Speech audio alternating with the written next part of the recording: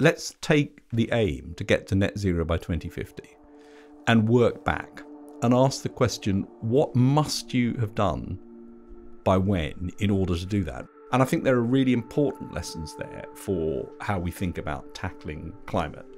We can't take a normal approach. We have to take some risk.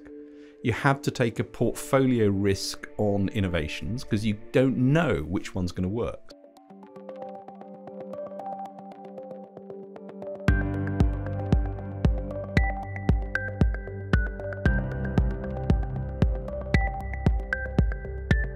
Hello and welcome to Net Zero, What's Innovation Got to Do with It? A podcast series focusing on one of the greatest challenges facing the world today, how to decarbonise our economies at breakneck speed to reach net zero, and the role of a critical ingredient in addressing that challenge, innovation. I'm Simon Retallick. And I'm Nina Foster, and together we lead the Carbon Trust's Net Zero Intelligence Unit, a new independent research team that works to identify and share workable solutions to accelerate progress towards net zero.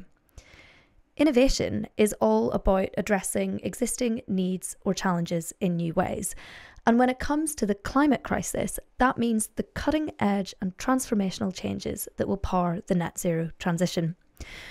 We'll be talking to committed innovators about their work in reducing costs, reaching hard to decarbonise areas, and opening up new opportunities for transformations across energy, buildings, transport and food systems.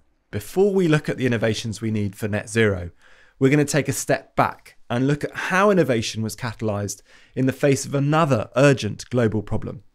During the COVID-19 pandemic, the world clearly managed to create and deploy vaccines at an unprecedented pace, saving hundreds of thousands of lives and enabling the global economy to reopen. And we think this experience might be able to teach us something about the way we could tackle climate change. So in our first episode, we're thrilled to be joined by Sir Patrick Vallance. Sir Patrick was instrumental in helping drive the innovation required for the UK to respond effectively to the COVID pandemic, including developing and rolling out COVID-19 vaccines. He was also chair of the UK's Net Zero Innovation Board and chief scientific advisor to COP26, and is now chair of the Natural History Museum. Sir Patrick, welcome. I discovered earlier this week that we went to the same school in Cornwall. How did you get from Truro School to chief scientific advisor to the UK government? Well, I left Truro School and went to medical school. So I went to medical school at St George's Medical School, which is then part of the University of London. And after qualifying, I quite quickly realised I wanted to do research as well. So I ended up with a sort of academic clinical career, leading a research group, and then moved to UCL as Professor of Medicine. I then took a sort of complete change and went into industry for 11 years, where I tried to make some medicines in GlaxoSmithKline and was global head of R&D. And after that, I decided that I wanted to broaden beyond just thinking about biomedical things. And so that's why I applied to be the government chief scientific advisor. And little did you know at that time that you would end up being that chief scientific advisor at the time of a global pandemic. Well, as I say, I went there imagining I would broaden beyond biomedicine, and ended up, of course, spending 2.5 years pretty much doing nothing but biomedical things in what was the worst pandemic for a century. Yeah, absolutely. Well, it's fantastic to have you here to reflect on what lessons you can share from that experience of driving innovation in handling the COVID pandemic for addressing the climate crisis, both in terms of what worked well and perhaps what could have gone better. But before we dive in, many of our UK listeners will of course remember seeing you on our TV screen, sometimes on a nightly basis, during the pandemic. The pressure to come up with solutions at speed and scale must have been really intense. What was that like? Well, it was inevitably a very pressurised period, and we were dealing with partial information most of the time. And so the challenge as a science advisor is to take the information you've got and try to distill that into advice for the decision makers in a way that also allows them to understand what the uncertainties are. And there are always uncertainties, and those uncertainties shouldn't stop decision making, but it's important to be aware of them and what might happen that would reduce those uncertainties. So that really was the challenge, because there was a dearth of data in many cases, a dearth of information, and it was important to try and get what there was into a shape that ministers and others could understand. And clearly there are parallels with the climate crisis to some extent around that educational role and around the science. Well, one of the things that's really important about science is it's very often perceived by those who aren't in science as an absolute. It's just going to tell you the truth, full stop. Whereas, of course, what it ultimately is a process of learning that is self-correcting. You have a hypothesis, you test it, you either confirm it or not. You disrupt that and say, no, it's not like that. And science corrects itself. And of course, the same is true in climate. I mean, we're learning all the time and trying to understand what are the things that most make a difference, where can we make most impact. And we shouldn't ever fall into the trap of presenting things in absolutes, because that ultimately, of course, will not be true and therefore undermines the whole area. On climate, we know that to limit global warming to 1.5 degrees C above pre-industrial temperatures, the world needs to reduce greenhouse gas emissions at an unprecedented rate, and that rapid innovation could play a key part in our ability to do that. Innovation clearly was critical to the success of the development and rollout of the COVID-19 vaccines, from innovative types of vaccines such as the mRNA vaccine to the huge programs of public vaccination. What do you think, reflecting back, were the key factors driving those kinds of innovations? Well, I mean, there's always a sort of an urgent need is a great driver for innovation. And in this case, there was a very urgent need. And the challenge that we put down to the Vaccines Task Force is get vaccines for the population by the end of the year. So a very clear, time-bound, specific objective. We didn't know it was possible. And at the beginning, it was quite likely you couldn't do that. But it shouldn't stop you really pushing. And of course, the ultimate answer was you could do that. That then requires a number of things to happen to make it successful. And one of the key things, and I think there are parallels here with what we need to do around our approach to climate change, is you need single point accountable leadership. You need the ability to drive things quickly. You need to have a very clear objective, which people can see and buy into and understand what the parameters of that are. You also need experts. These problems are not non-specific policy issues. They are very technical very often. And so bringing in, and the case of climate and net zero, bringing in engineers is going to be incredibly important to these things. So there are a series of lessons that I think we learned from the Vaccines Task Force, which I've spoken about previously, and I've just listed some of them. But there's to me, there are sort of 7 key lessons that I think we can apply to other areas, actually. Thinking back to the COVID experience, what was the most challenging aspect of the development and rollout of the vaccine in the UK from your perspective? Well, I mean, ultimately, the initial challenge was nobody had ever made one before. I mean, you had no idea whether this was possible. And there were lots of concerns at the beginning that this might not be possible, or indeed there are cases where you make a vaccine and it makes things worse, not better. So that there were things that people were genuinely worried about. The good news was there was a starting point. People had already worked on things like this. The great news was there was new technologies which made all this much faster than it had ever been before. But it needed a very coordinated response across the world to understand what the landscape of all the possibilities were, how those then could be prioritized in some ways, and the bringing together of an approach that looked at research and development, manufacturing, procurement, and policy was very, very important. So it was an integrated approach to this, which I think helped to try and get this in the right place, and also created a degree of confidence from industry, where a lot of this was going to come from. They could see that this was being done in a way that took into account the various components, and therefore they had a degree of assurance that if they came up with something, there was a proper way to actually test it, understand whether it was useful, how it would be used, and a potential procurement pool for them as well. Clearly, there was such a sense of urgency during the pandemic, and in many ways the same should be said about the climate crisis.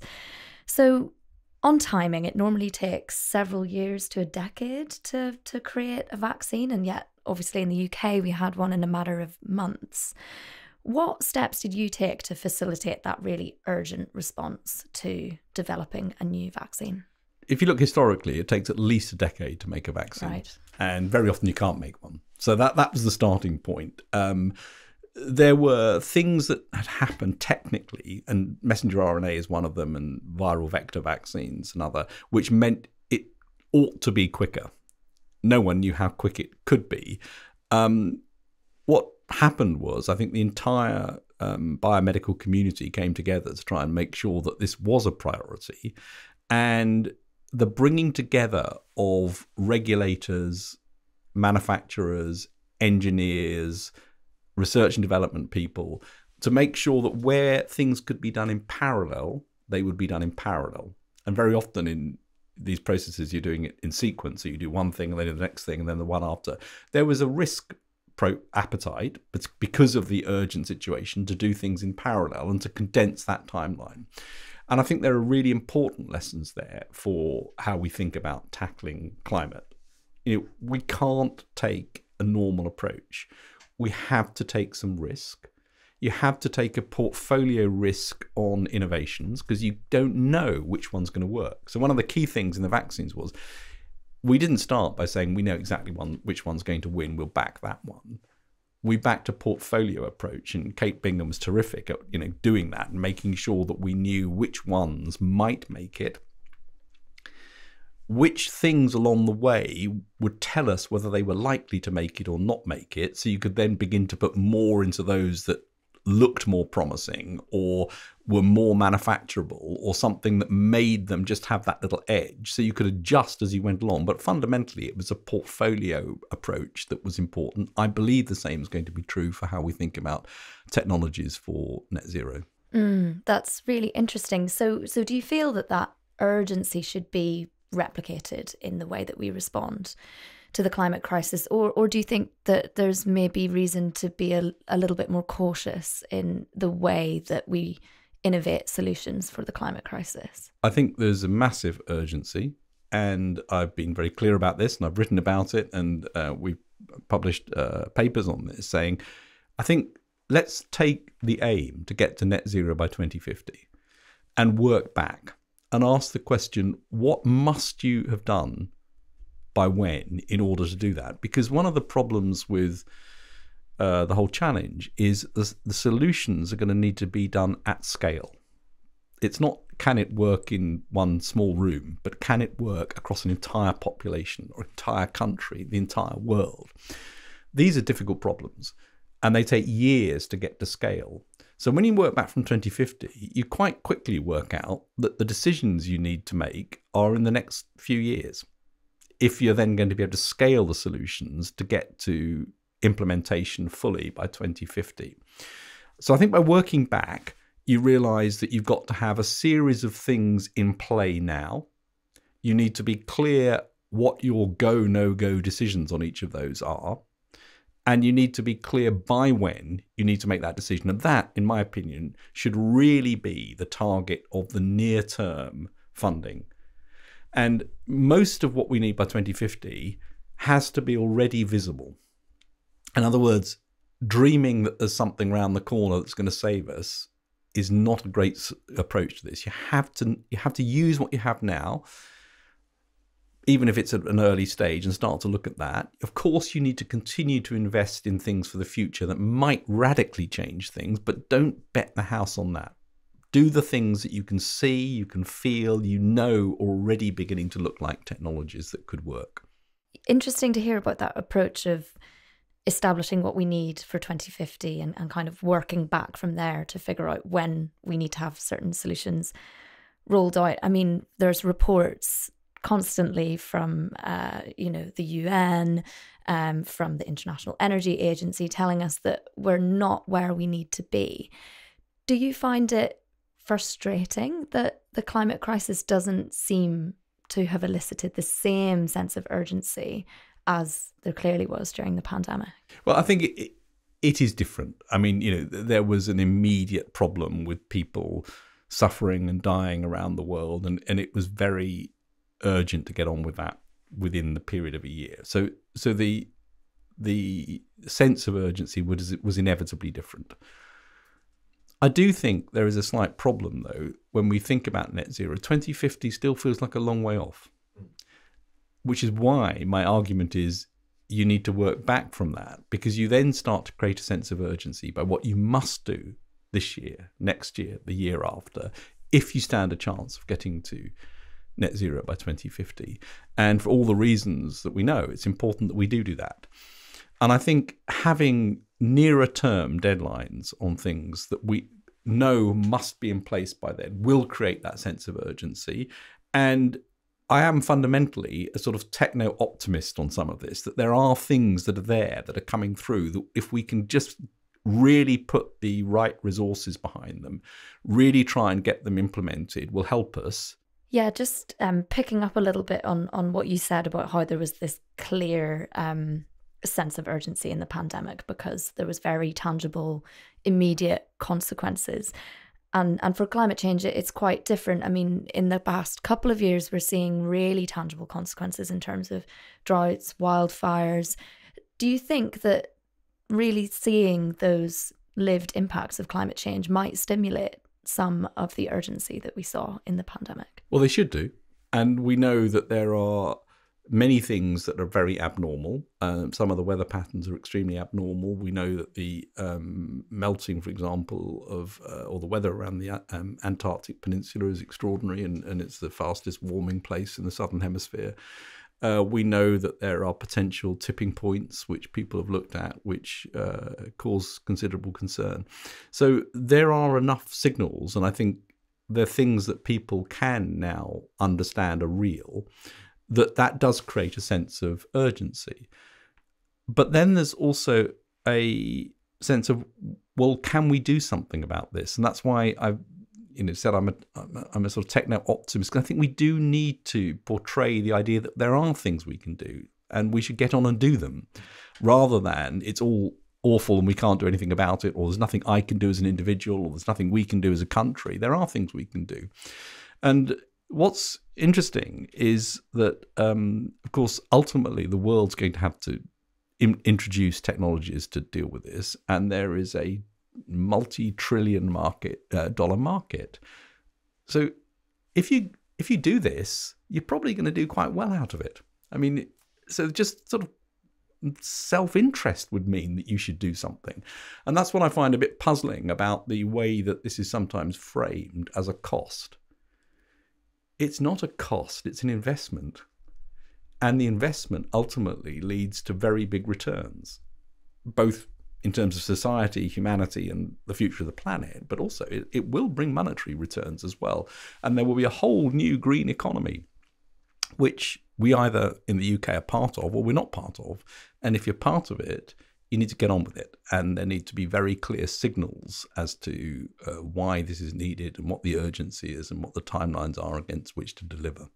Clearly, the sorts of innovation required to achieve net zero are specific to certain sectors. We know already that when it comes to the power sector, we have pretty much most of the technologies we need, with wind and solar now being the cheapest form of electricity generation. But when it comes to other sectors, harder to abate, like aviation, certain aspects of industry, there's more work needed. And if we look to the future and we worry about the potential for overshooting 1.5 degrees, the whole agenda around greenhouse gas or carbon removals from the atmosphere becomes even more important. And there's still a huge challenge when it comes to developing technologies, and therefore innovation is critical. One of the things we saw from the experience of developing the vaccine in the UK was a new approach to government intervention to accelerate that process of innovation through funding, through procurement decisions and regulatory processes. And I wondered if I could ask you a little bit about that and try to unpick any lessons for accelerating innovation on the low carbon space. Thinking of government funding first, obviously from the outset, the UK government committed a significant amount of funding to the research, development and procurement of a COVID vaccine, including through public-private partnerships. Thinking about that, when the science is complex and evolving, how do you convince policymakers to allocate a significant amount of resource to specific types of innovation? Yeah. Well, obviously, ultimately, those are political decisions as to what people wish to do. But I think what happened during the Vaccines Task Force was a number of things which are important. So I've already talked about taking a portfolio approach, so you don't put everything in one place, and recognise when you take a portfolio approach, most things will fail. Now, the reason I say that is that means the National Audit Office, Parliamentary Accounts Committee, should not view that as wasted public money. And that is a fundamental problem that needs to be resolved. If you're going to innovate, most things you touch will fail. That is the price of successful innovation. If the system reacts in a way that says those first 5 things failed, therefore that's the most monumental waste of public money, it will drive conservative behaviour amongst decision makers. And that's exactly what happens. People are terrified of backing things that will fail. We have to get over that, and that needs leadership and it needs acceptance of that risk profile up front. The second thing that I think was very important was the regulators, in the case of the vaccines, the MHRA, the Medicines and Healthcare Regulatory Authority, joined very, very early, right at the beginning. We brought them to the table. And that allowed companies and other people to speak to the regulators and say, what is it you're going to be looking for? This is what we've got. This is the way things are going. Now, at some point, the regulators then need to step back because they're going to have to be independent when it comes to the final decision. But they can be very important during the process to try and help guide things. And again, I think regulation is a key question for net zero, and it's complicated because there are many, many regulators involved. There isn't a single one you can point to, and it includes things like planning. And we know that sort of delays in planning are a really big barrier to getting some of this stuff moved quickly. And before I left government, actually, I was asked to do a piece of work on regulation for innovation and did one specifically on green technologies. And we made recommendations around the need to integrate some of this so that small companies in particular aren't trying to navigate multiple different regulators to get to where they need to be. So there is a regulatory bit, which I think would be important. And the final bit you talked about is procurement. And I think a procurement signal from government is very, very important part of this, so that people know, they have confidence that if they invest for a decade to get the technology going, if the technology delivers what's promised, then there will be a buyer for it. Because otherwise it's all risk and there's no upside. So I think one has to be pragmatic about the sorts of business tools that one could use to stimulate the private sector to do the work that needs to be done. Taking into account how successful some of those types of interventions were during the process of developing vaccines around the world on behalf of governments, what more would you like governments around the world to do when it comes to adopting similar approaches to stimulate innovation on the low carbon front, on net zero, thinking about levels of funding? Are governments investing enough in funding for innovation? Well, I think the first point is, and it's sort of rather obvious and sort of in a sense rather boring, but it's really important, which is governments need to move from an aspiration to a plan. And that means, and I've given my view of how one would do that, you'd start at 2050 and work backwards and come up with a very clear roadmap of what it is you need to do by when and what the decision points are along the way. Once you've got that, then there's a question about where your funding goes. So you might argue that there's much more research and development funding needed now to get things off the ground. There may be much more scale-up funding needed in some areas to move things from successful demonstration through to large-scale demonstration. And there may be incentives for mass implementation and utilization in terms of subsidies or other things to pull things through. So I think it needs an integrated approach. And of course, I'm not advocating that this is a bottomless public pit of money that can fund everything. But there are things that need public funding in order to make them happen. and in order to ensure that there then is an appropriate market to actually pull these things through. And I think that's the stage we're at.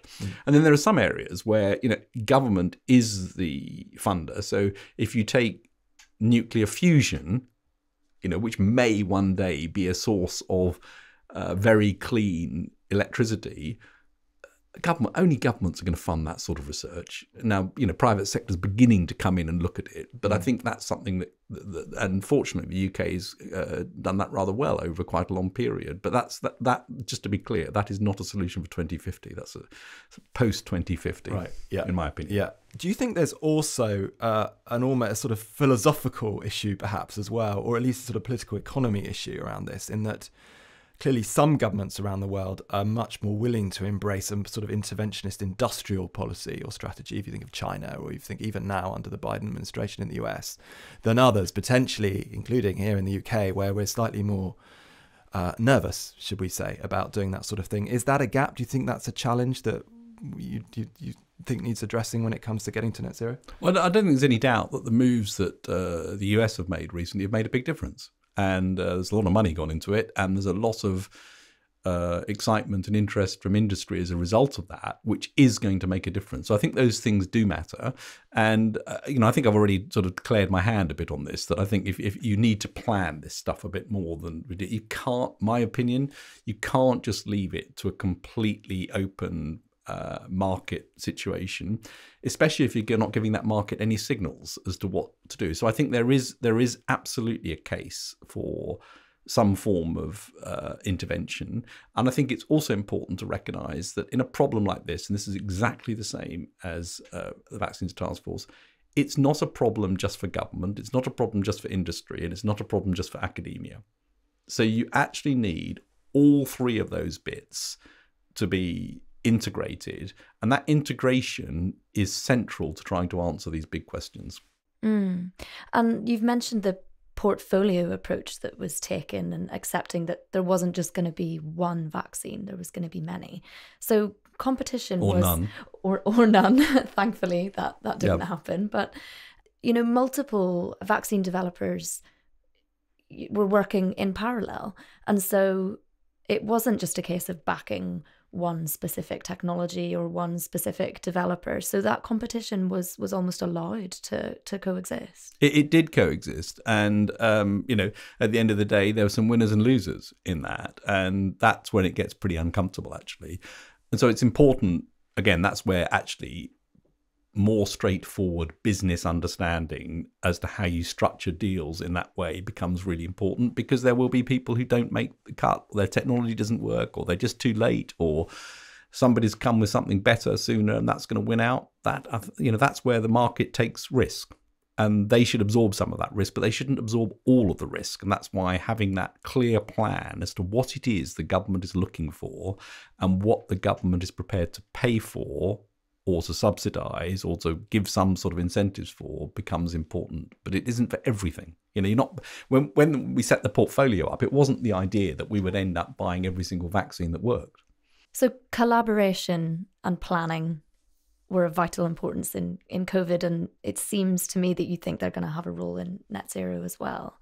Given that the task force, the vaccine task force, achieved its mission, do you think there should be a similar approach to net zero? Do you think that governments around the world should be having net zero task force? Yeah, I think they should. In 2019, I wrote a paper again with the Council for Science and Technology called How to Run a Mission. And the purpose of that paper was to define the ingredients of these sorts of challenges and how you might cope with them from a government perspective. It actually then turned out to be the basis of how we set up the Vaccines Task Force. So that turned out to be quite useful, but it wasn't designed for that. It was designed for all of these types of things. So I think, yes, net zero is exactly one of those areas. I do think you're going to have to break it down, though, into components, because the problem is it's such a big thing that if you just treat it as a single mission like that, it's probably too unwieldy to get your hands around. So you may need to sort of carve it into sections in order to be able to deal with it. And then I think government needs this group of engineers at the centre who I think should be systems engineers who have a systems map of the whole thing. because very often decisions made in one area have quite significant implications for other areas. So unless you have a proper systems view of it, you won't get this to come to its ultimate whole. So long answer to a question, but I think the answer is yes, there are some very clear mission-like things in here. And then I think there needs to be a total whole systems engineering view of how they all fit together. So perhaps a series of net zero tasks, yeah, forces to break up the problem. I think that's probably right. Otherwise it's just too much. And you want somebody, you do need to be able to see the end of what your task force is going to do in order to drive that speed and urgency. And I think people do move on, and you want as many people to stay with it as you can. Can I ask a related question? Obviously, that makes a lot of sense. At the same time, one of the critical learnings you said from the COVID experience in driving innovation to develop the vaccines was having a single point of accountable leadership. How does that translate into what's needed to stimulate innovation on net zero? What's the equivalent, given the complexities and the multifaceted challenge that decarbonising multiple sectors of the economy requires? Well, so I think that if you break the overall problem down into some sort of sensible chunks, so you could take sort of decarbonisation of electricity as one of those chunks, you could do that with a single point of accountability, empowered leader to drive that as a way forward. That is a doable thing. Of course, at the sort of macro level, across all of the different areas that need to happen, that's where the systems engineering approach is needed. That then needs political leadership at the top of the whole thing to drive it forward in a long-term way. And I think that's the other point that's important. This shouldn't flip-flop between different choices. I mean, we have to stay consistent. These are long-term things to invest in, and they need some consistency if we're going to deliver. Understood. Turning now to another element of the response that we saw pretty effectively, not always, but on the whole, during the pandemic, the role of communication. Thinking about that issue, you played a key role in communicating with both policymakers and the public through the pandemic. There's clearly a huge task to do when it comes to communicating in relation to climate. What lessons did you learn about gaining public buy-in, particularly for new innovations, that could be useful for getting to net zero? Well, I think some of the lessons learned on that are, first of all, I think as much of this should be in the public domain as possible. So in other words, make sure that the scientific evidence, the engineering evidence, the advice being given is public. That's important. I think it's crucial to see that there is political leadership for this. And I think, we did what we could do from a sort of science and medical perspective, but it also required politicians to say what they were going to do as well. And I think there was an openness to that, which is an important lesson. And I think one of the ways in which the seemingly distant 2050 target can be made more real is to start talking about the things that matter now, that have to be done now, and start to develop that I've worked back from 2050 plan and say, where are we against that? How are things actually going? Thinking about innovation, clearly it's not always just about technology. We've talked a bit about the sort of innovation we might need to see in policy, potentially even in business models, but also potentially around how to stimulate behaviour change. One of the things you managed to achieve was through effective communication, achieve extraordinary changes in behaviour very quickly amongst huge populations. Are there parallels? Are there lessons to be learned from that experience that could translate in terms of the challenge to get to net zero? One of the things that I think is important is not everybody, but most people are concerned about this, net zero. I mean, I don't think the majority of the population is complacent in any way whatsoever about this. People see the changes, the extreme weather events and other things, and they worry about it. They worry about it for themselves, for their future generations. Where I think it's less clear is, so what can I do about it? And that, I think, is an area that needs a lot of work, and where behavioural science will be important to try and give people the tools to be able to do things differently, and where clear advice on what difference you can make as an individual becomes important. And one of the things that I think is often forgotten is that the little things that you do as individuals, which may seem inconsequential when you look at the grand problem, when you multiply them by millions of people, turn out not to be little things. They turn out to be impactful things. So, eating a bit less meat is something that would make a difference across the entire population. Deciding to fly less would make a difference across the population. So there is a demand side to this, which is going to be important if we're going to get to this. And just before I left government, we published a report on looking at the relative balance of demand side versus technical supply side solutions. And you can see, obviously, the scale of what you need to do is quite different depending on what choices people make as to what they want to do personally. But we need to be realistic. I mean, it's not, in my opinion, realistic to assume everyone can change to an electric car tomorrow. You can't. But you can over time, and there are ways to do that, and there are ways to incentivize that and to get that in the right place. So I think we need to have personally, I think we need a much clearer set of things that people understand what they as individuals can do that are realistic and implementable. And should government lead that? Well, I think government's got a big role in that. Yeah, I mean, not to. I'm not suggesting that government needs to sort of start banning things and making those sorts of decisions now. But there people want to do this. People actually want to make a difference. They're just not quite sure how to. So I think there are things that government absolutely should take accountability for. I wanted to end our discussion by bringing this back to the climate crisis. And of course, you had a really important role on the Net Zero Innovation Board.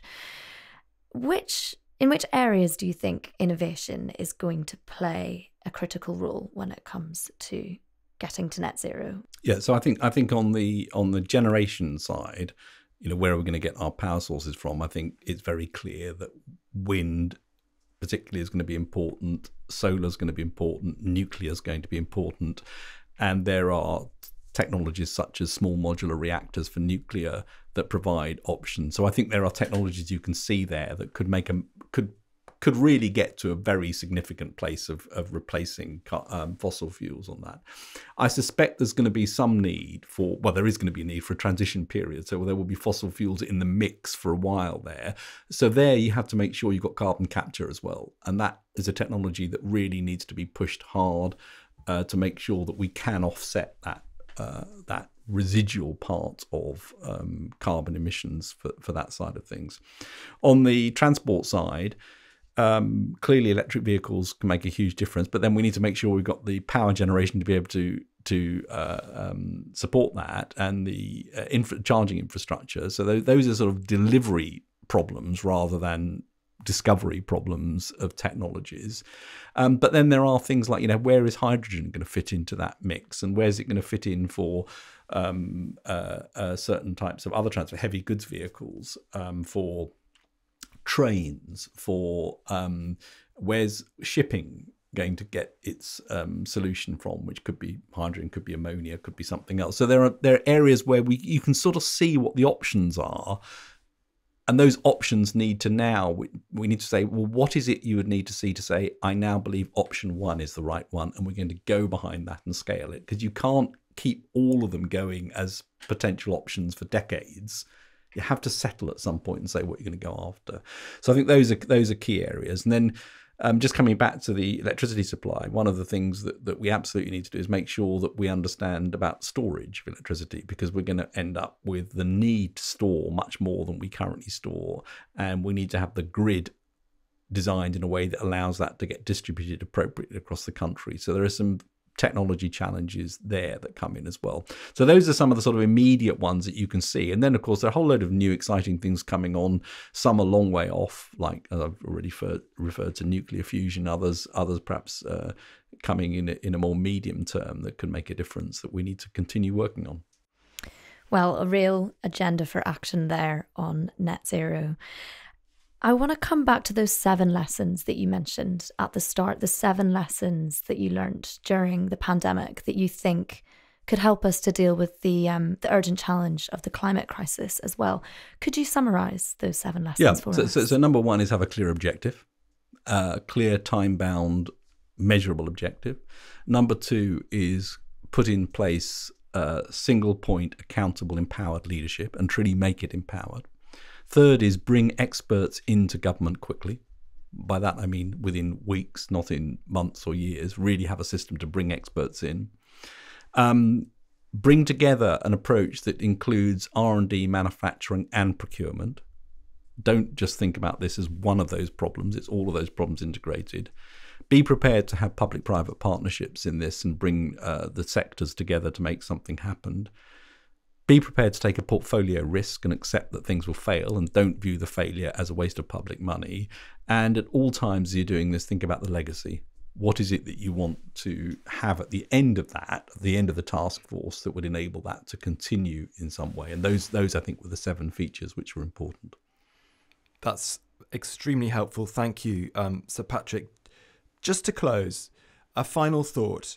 If we're successful in doing all those things, if we learn those lessons, apply them successfully to the innovation that we need to see to achieve net zero, how do we ensure that the fruits of that success in terms of innovation are shared equitably? One of the challenges we still see around COVID vaccine development is that not all countries have benefited equally from access to vaccines. How do we ensure that that doesn't happen when it comes to the technologies we need to decarbonise our economies, thinking globally?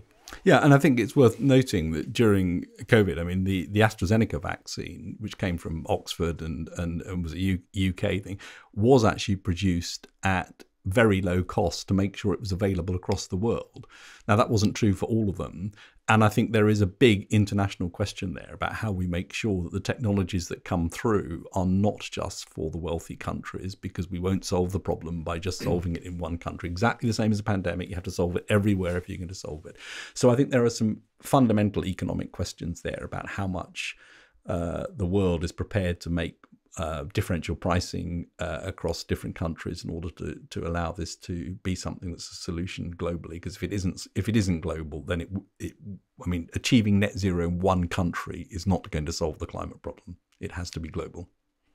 Absolutely. Sir Patrick, thank you very, very much indeed for that fascinating discussion. It really has been a pleasure to hear from your experience and learn the lessons in terms of informing the action we need to take to achieve net zero. Thank you very much. It's a pleasure. A huge thank you to our guest, Sir Patrick Vallance, for such a thought-provoking discussion on addressing the climate crisis with the same urgency and wide-scale innovation that we saw in the development of the COVID-19 vaccine. Simon, what have we got coming up in our next episodes? Well, Nina, I'm really looking forward to the discussions we've got lined up. We're going to be talking to our guests about 3 key types of innovation we need for net zero. Firstly, rapidly scaling up existing solutions such as offshore wind. Secondly, innovating new technologies. And thirdly, reinventing business models. You'll be able to find all our episodes on the Carbon Trust website and all major streaming platforms. So please follow or subscribe wherever you get your podcasts.